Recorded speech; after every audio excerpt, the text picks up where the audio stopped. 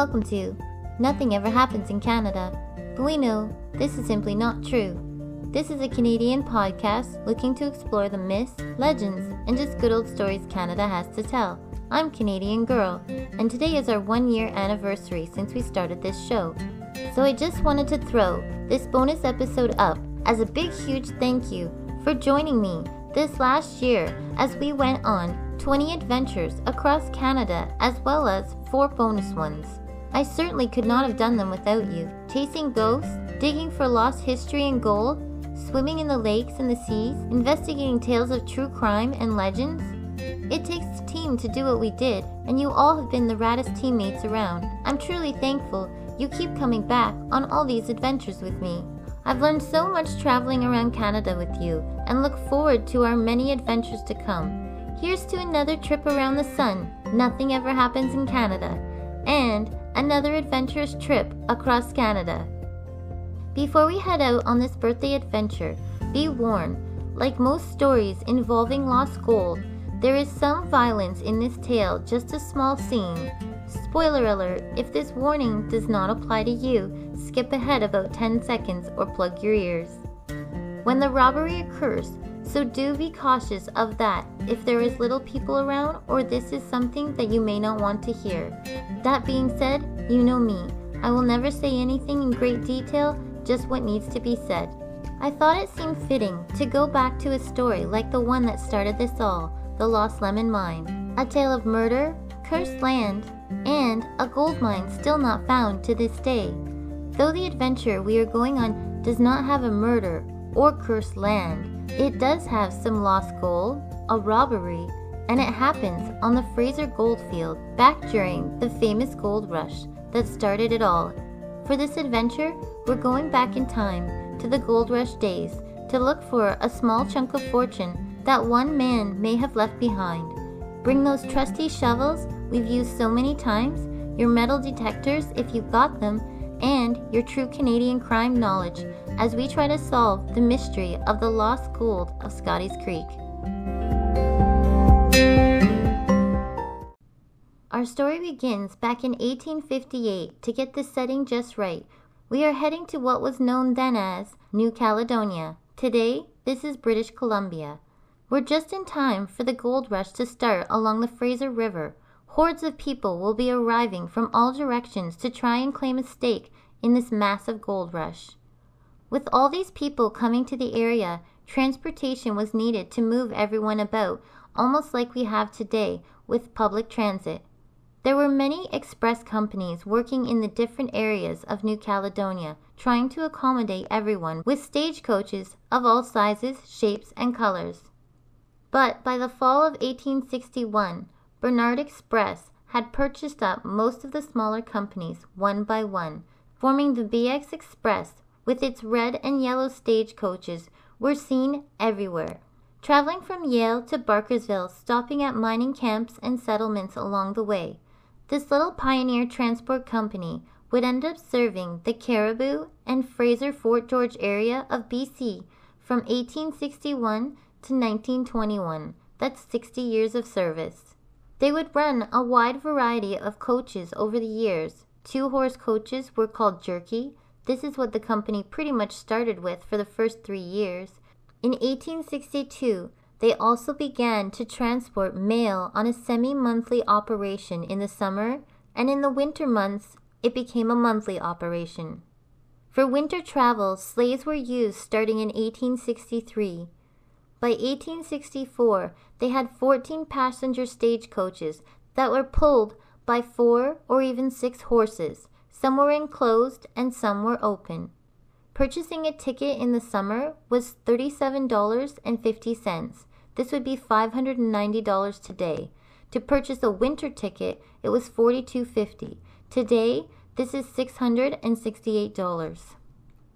If you boarded at 4 a.m. in Ashcroft, BC, you could expect to arrive in 83 Mile House that evening, and then your final destination, Barkersville, 2 days later. That's a 4-hour trip today, 413 kilometers, 256 miles. By 1864, the BX Express employed 38 men and had 400 horses. More commonly known just as the BX, as the company's popularity grew, it also developed a reputation for being the gold transport company during the gold rush. In 1865 alone, they had moved over $4.5 million safely across the Fraser goldfields. This is over $70 million today, so yes, you could say these guys were known for moving gold. By 1866, they had updated their route from Victoria, BC to Barkersville. By 1867 to 71, the BX was the main mail and express service throughout the mainland. They would lose their contract, though, in 1871 as they overbid for it because at the time they were attempting to try and run road steamers on their express routes. A road steamer is basically like a very old tractor pulling the stagecoach as opposed to the horses. This proved to be too much money and maintenance, and they went back to their horses. They also received their mail contract back after just 10 months. The express company, who had outbid them, ended up selling it back. At the time, the BX company was said to be the largest stagecoach line in the world, traveling all the way up to Wrangler, Alaska, and having over 2,000 horses. A restored BX stagecoach can be seen today at the O'Keefe Ranch in Vernon, BC. Francis Bernard Jones, the man who had started it all, who had transported so many dreams, mail, and protected all the gold traveling back and forth for so many years with very few robberies, would finally retire in 1879. The company would have new ownership and be named the British Columbia Express Company. The famous horse stage coaches would continue until 1921.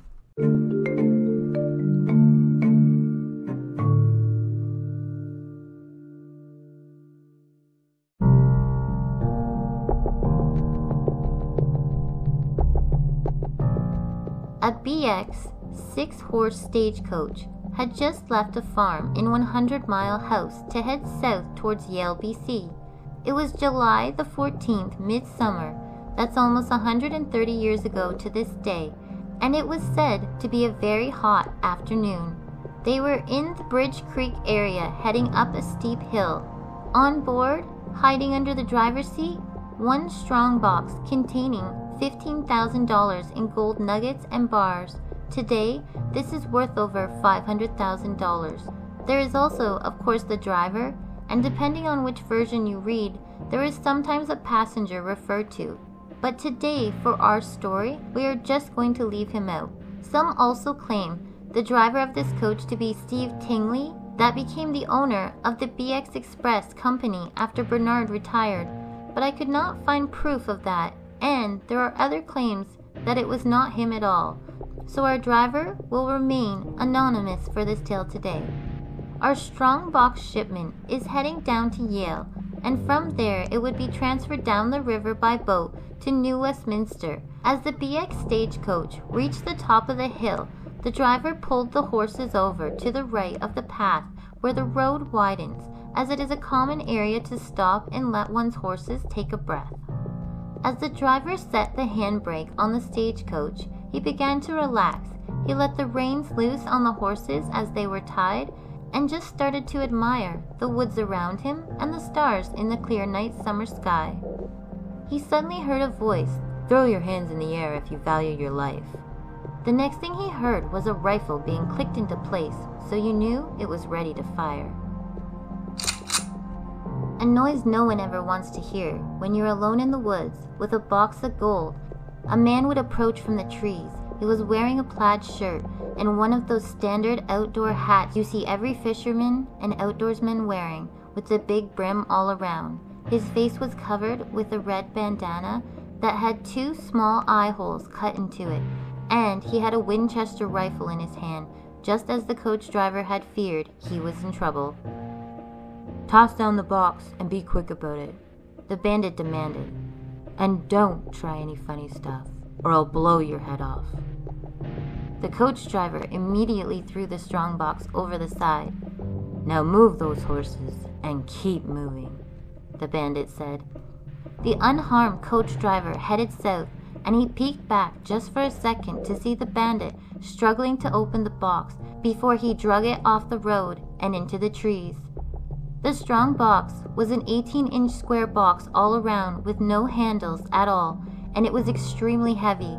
It was intended for it not to be easy to steal from. The coach driver looked forward again and continued on to Ashcroft to report the crime. When he arrived in Ashcroft, he could not ID the bandit, as his face was covered with the red bandana. He could only say what he was wearing and that he had a Winchester rifle. Constable Joe Burr was in charge of the Provincial Police Department in Ashcroft, and he happened to be an old stagecoach driver. He immediately rounded up a group of men to go looking for the bandit. The search party looked all through the rolling hills, wetlands, and everywhere else south of 100 Mile House they could. They could not locate the bandit anywhere, even a trace of him or the strong box.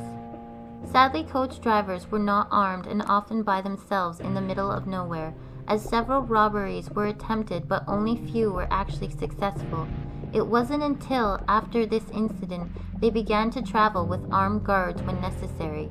Unfortunately, since they could not get to the scene of the crime until days later, a thunderstorm had rolled through the area and washed away any possible footprints. It is said they found the strong box in the bushes in some stories, and in others claim it was found much later. For this story, we're going with it was found much later, as that is what I tend to believe. All known suspects in the area were questioned but turned up nothing. Most people could not believe the bandit had escaped the area with the loot, as the land was so underdeveloped at the time. Carrying all that out would have been pretty much impossible by oneself and undetected. But weeks would pass and still no sign of the bandit was found anywhere. People started to believe he had truly escaped.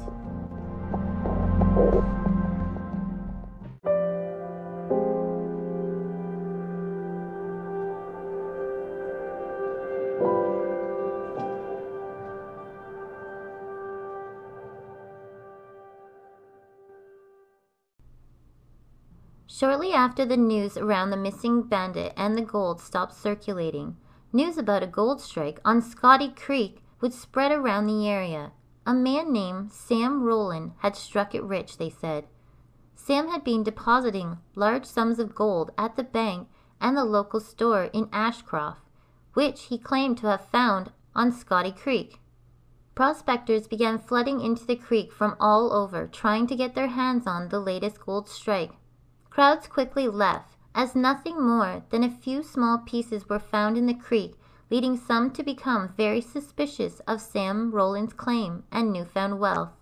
Also, Scottie Creek had been mined before, unsuccessfully, and most people knew that, making Sam's claim very surprising.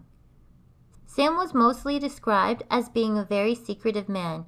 They claimed he was very elusive when asked about the gold he claimed to have found, and snapping back quickly at most. He would never let any other prospectors on his land at all.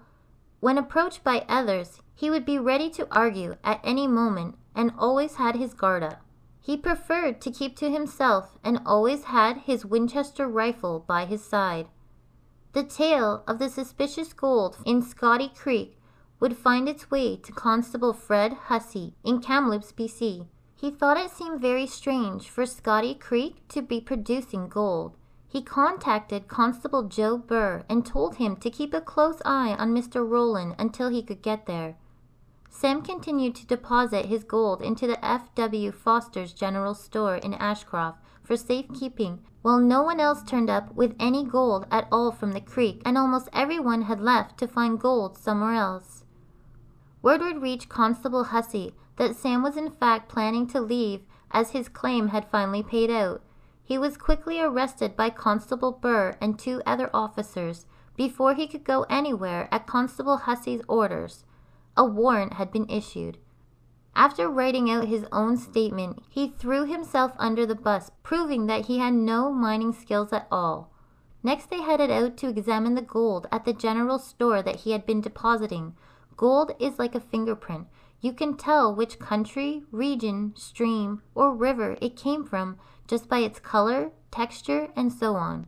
They asked to see the last bag Sam had deposited.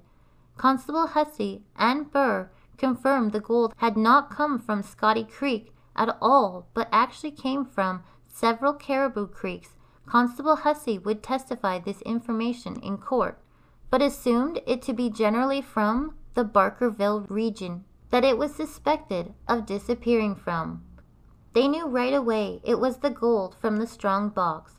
The jury would agree with Constable Hussey and Burr that Sam Rowland was in fact the BX stagecoach bandit and faked his gold strike to try and hide it. Here again, reports are confusing. Some say Sam was sentenced to 5 years in jail, others say 12, at the New Westminster Penitentiary. Fun fact, today this location is a daycare and the Castle Neighborhood Grill, a local pub, located in the northeast end of New Westminster. Sam Rowland would escape after just 2 years of serving his sentence and never be seen again.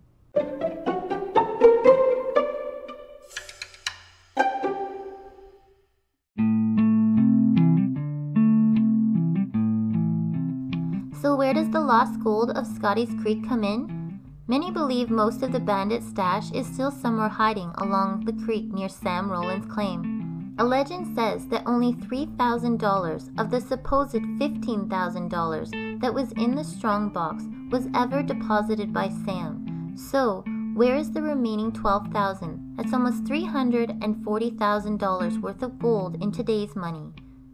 Some believe Sam reclaimed his fortune once he escaped from jail, headed straight for the south, and was never seen again. Another interesting claim that supports this theory says a group of railway workers finally found the pried open strongbox many years later just north of Clinton, BC, and it was after Sam Rowland's infamous escape and disappearance. It can be seen today at the Clinton Museum in BC, or if you go to my show notes, it will be in the links below. Others believe he buried it, knowing full well that people were onto him and the crime that he had committed. For fear of losing it all, he quickly hid his gold somewhere along the creek, knowing he would return someday for it. Also, like before, many believe there is no way someone could leave the area with that amount of gold on them undetected. The area is largely remote, known for cougars, wolves, and bears. Most believe he may have not survived, let alone from New Westminster back to his claim just past Clinton, BC along the Scottie Creek. This is why many believe the fortune from the strong box is still hiding at Scottie Creek. 2 Chinese miners who had worked for Sam, named Wen Li Ong and Young Lo, they would search for 2 years hoping to find their old boss's loot, but would find nothing at all along the creek. The BX company would even offer a $1,000 reward for any info on the stolen gold, but it was never claimed. Today, there is a cider named after the famous bandit and his tale, affectionately named The Bandit. The cider is flavored with cherry, and of course there will be a link below if you'd like to try some. Where do you think the gold lies? Still hiding somewhere around Scottie Creek? Waiting to be rediscovered by treasure hunters like you and me? Or did Sam actually make it back to his fortune and take off with it, never to be seen again? It's hard to say for sure with this story. The treasure hunter in me wants, of course, for it still to be hiding around Scottie Creek, so you and I have a chance of finding it.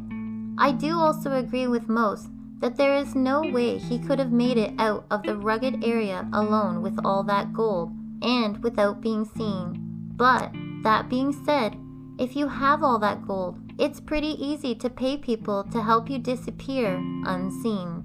I'm Canadian Girl. Thank you so much for joining me on this birthday treasure hunt. Until next time, my friends.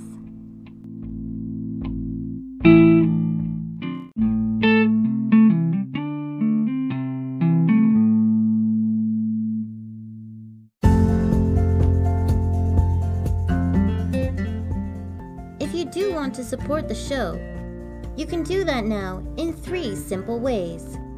The first is the absolute easiest way and means the most. If you could kindly leave us a shiny 5-star review on Apple Podcasts. This small gesture helps our show out so much by allowing us to move around on the podcast charts. so we can meet more awesome listeners just like you. The second thing you can do is stop by our souvenir shop, where you can pick up episode-themed gear. The shop has everything from t-shirts, sweatshirts, water bottles, cell phone cases, and more. Grab a souvenir today from your favorite adventure to take on your very own. The third and final way to support the show is by donation. We have an amazing PayPal button that you can find right at the top of our webpage. Allows you to donate as much as you want, whenever you want, to the show. That way we can buy a new book for research, new equipment, pay for the show's website. You can find all the links to help support the show in the notes below. I thank you so very much for your support.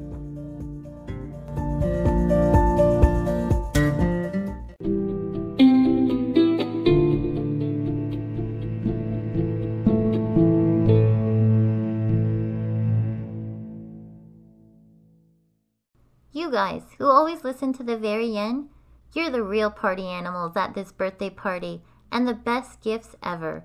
I'm Canadian Girl.